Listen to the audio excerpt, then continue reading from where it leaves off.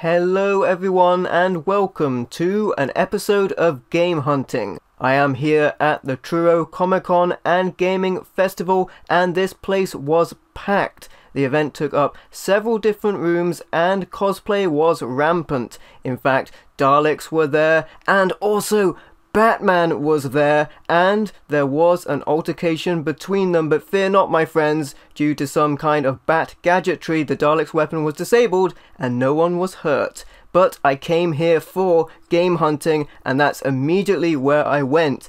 This first vendor I checked out was the Collectible Toy Company and their stand was packed. They had so much retro goodness, I was genuinely shocked.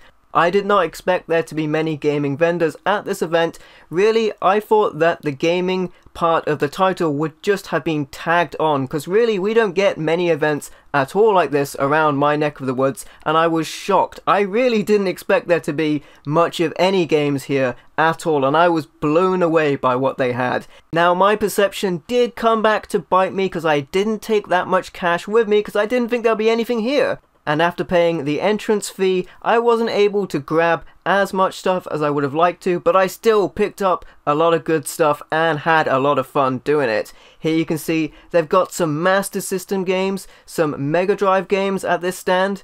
Golden Axe 2 there. There's no price on it. I probably should have inquired about that because I don't have that game in the box. Down there you can see Sonic in the box, Altered Beast in the box, Yeez for the Master System in the box. Over here they have a ton of consoles on offer and some boxed controllers, which is very cool to see. Here I'm eyeing the boxed cartridge games, which are nicely separated from the loose cartridge games, and I dig into these and take a look at them. Here I'm looking at Ecks vs Sever 2 Ballistic, and that was only £5. Now here I would like to mention that there are some good deals to be found around this event, but most of the prices are convention prices, which is another reason I didn't pick up a ton of stuff. Especially the rarer items or the more desirable items are going to be marked up. These prices aren't going to be competing with the prices you may see in store and especially at places like car boot sales, but there's still good stuff to be found if you look around. And look around I did, my friends. Despite many of the items being a little too rich for my blood, I was determined not to walk away empty-handed. I also think the vendors had already been picked through as I got there quite late in the day, but there still was a ton of great stuff to look through myself. Here's an NES game that didn't come out in my region, Mystery Quest. This game looked really cool, but it wasn't priced, and I got lost in the shuffle and neglected to inquire about the price of it. I wish I picked that up. And over here are some more choice games that were pulled out. Some of the rarer games up front, like Suikoden 2 here for £120, and on the PlayStation 2, Suikoden 5 for £30, which actually seemed like a pretty good deal. They had lots of great stuff here. Here's Enemy Unknown, a game I don't know much about, ironically, for £20 from Micropose, who make great games. I'm looking through some of the loose cartridges here. They had some cool stuff. I kind of felt like asking about the price of some of these Game Boy and Game Gear cases, because I always need more of those. Here I'm digging through loose N64, Super Nintendo and NES games. NES games are actually quite hard to find over here, so it's really cool to get a selection and just dig through it. There's Solar Jetman, which I actually already have in the box, and there's Ghosts and Goblins, which I actually don't have on the Nintendo, believe it or not.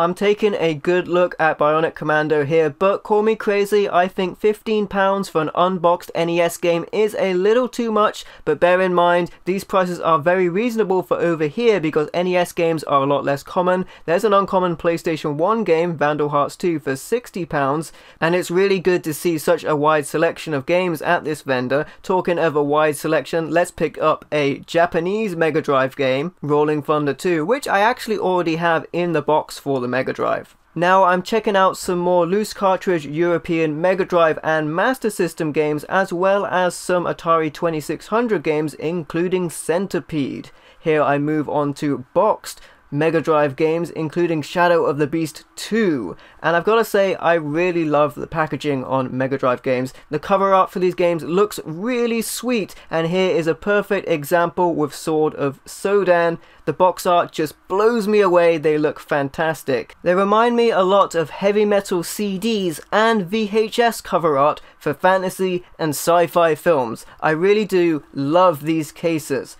But What did I pick up from the collectible toy company? First up, I grabbed Ecks vs Sever 2 Ballistic for only £5, which seemed like a great deal for a game in box, and Area 51 for the PlayStation 1 for only £4. It's a light gun game. I love light gun games. I previously found it at a charity shop, but it was missing the disc, so I'm really glad to finally pick that up. And here, a Master System led me to our next vendor, which is Martin's Toys. Now, while I'm filming, I'm trying to be as discreet as possible and stay out of the way of customers, but obviously this will make people a little bit nervous if they see me filming. One vendor did ask me what the hell I was doing, but once I explained what I was doing and this was for YouTube, they were perfectly fine with it and they were alright with me filming, as long as I gave them a shout out. So I'm very thankful that everyone allowed me to film at their stand. And this stand also had a fantastic selection of products. You can see me here eyeing the Game Boy boxed games, which I approve of the use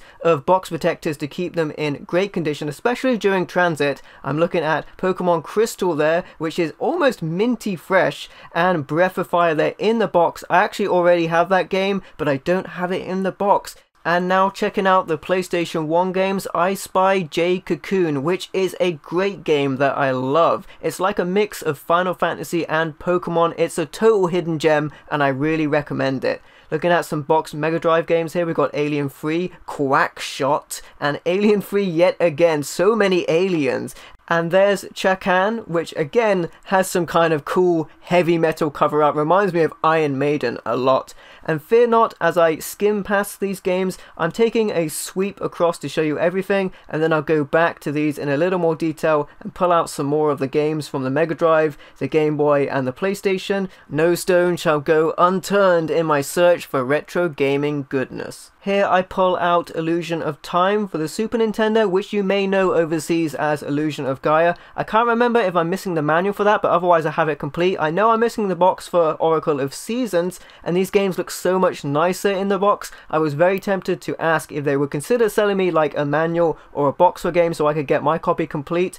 I really do approve of the use of box protectors. I use them myself, and I really do recommend box protectors, especially for games that are inside cardboard boxes. It protects them from damage, from handling, or from getting crushed during transit. It's a really good idea. Here's a game I tanked on for a little bit, Biohazard Battle. I've been looking for this game in the box for a while, and £20 seemed like a very good price for it. Although I do already have this game on compilation discs because Sega puts out so many different compilations, I would have really liked to have had it on the cartridge in the box. It was in very good condition, so I don't know what I was thinking not picking it up. I really do regret that. Here's Lemmings 2 Tribes, which I originally played on the Amiga back in the day. I love this game, so I did think about picking it up on the Super Nintendo as well. Here's Gun Gauge for the PlayStation 1, which is an uncommon game. Now, I was very spoiled for choice here with uncommon PlayStation 1 games. They had a ton of them, which is really nice to see. So many good games here, including R-Types for the PlayStation 1, which is a compilation of R-Type games.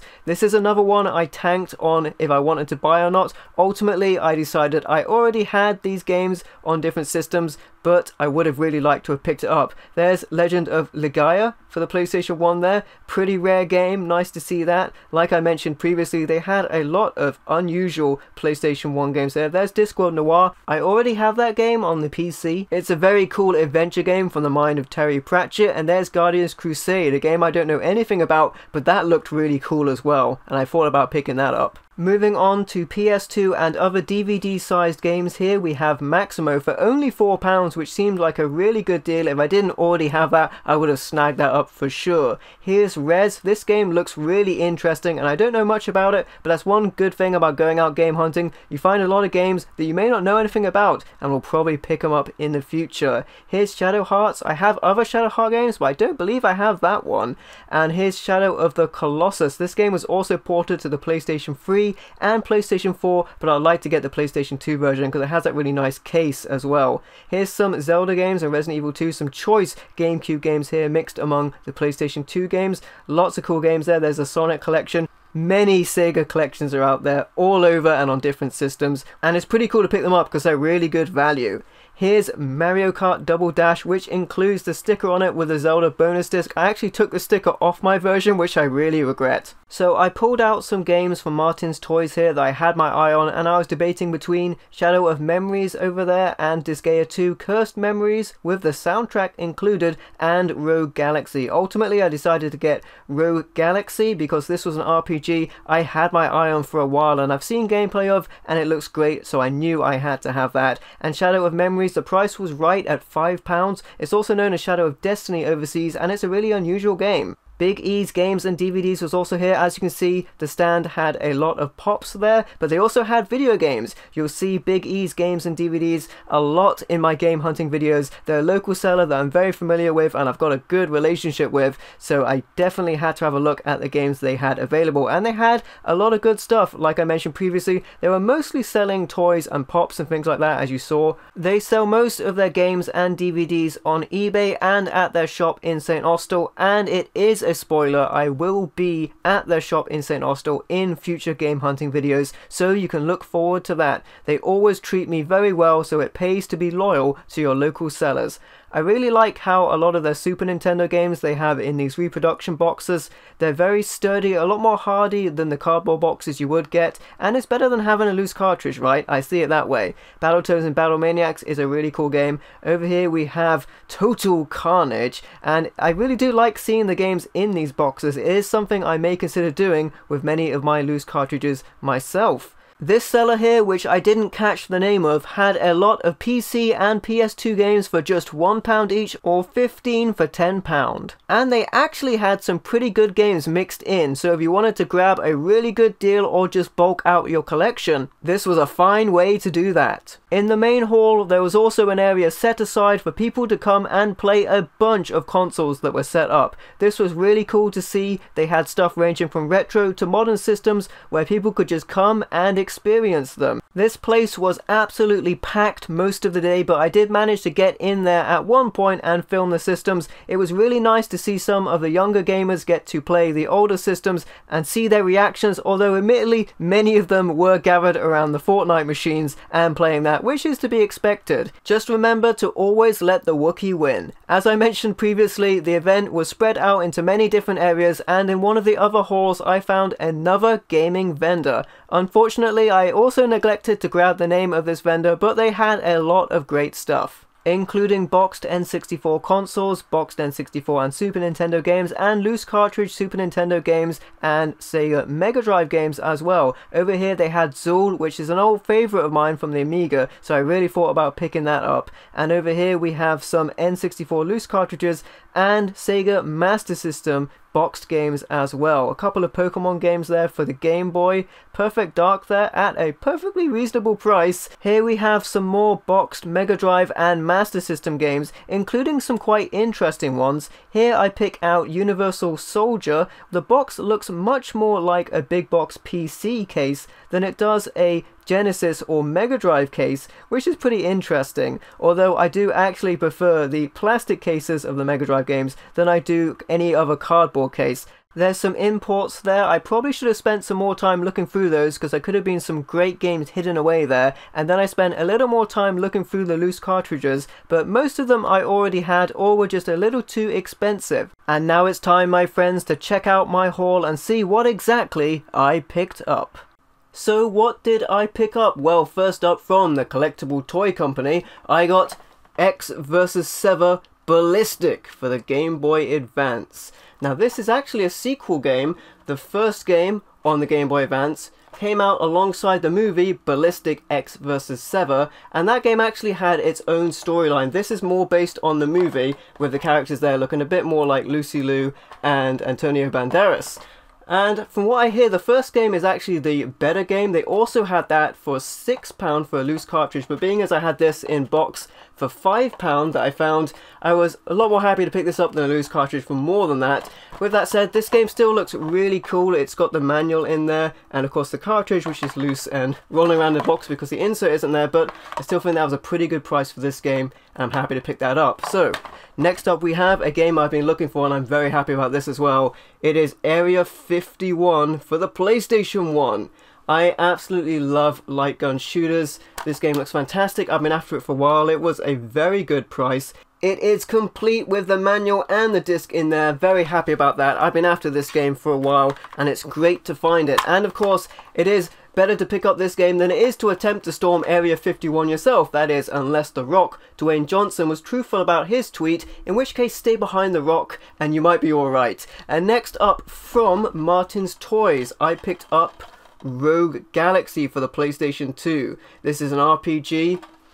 Love RPGs and I've been after this game. I have seen some gameplay of it and I've been looking for it. It does look really cool. It is complete with the disc and manual in minty condition, so I'm very happy to pick that up. And finally, for the PlayStation 2, I have Shadow of Memories, also known as Shadow of Destiny overseas.